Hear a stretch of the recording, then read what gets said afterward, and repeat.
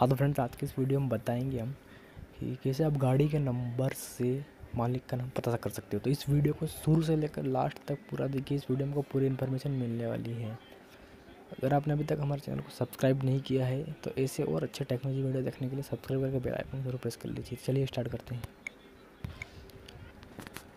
तो आपको जाना होगा अपने प्ले स्टोर में। चलिए प्ले स्टोर में जाते हैं और प्ले स्टोर में आपको सर्च करना होगा RTO। तो अपन सर्च कर लेते हैं RTO सर्च करने के बाद आपको एक इस तरह का जो आइकॉन दिखता होगा, ये RTO व्हीकल इन्फॉर्मेशन। ये नहीं, यह कोई ये RTO व्हीकल इन्फॉर्मेशन इस तरह का, इसका लोगो देख लीजिए। और उसके बाद इसको आपको फ़ोन में डाउनलोड करना होगा। डाउनलोड होने के बाद इसको अपन ओपन करते हैं।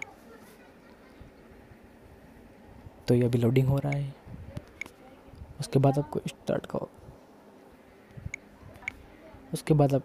का आइकॉन दिखता होगा, तो स्टार्ट पे आपको क्लिक करना होगा।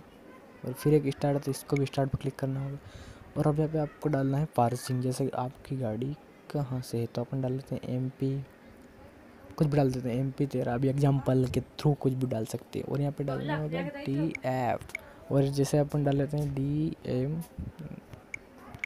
और हमें गाड़ी का नंबर डाल देना है। जैसे गाड़ी का नंबर डाल देते हैं 67, कुछ भी डाल दे। आपने आपको जो भी पता करना है उसका नंबर डालना होगा।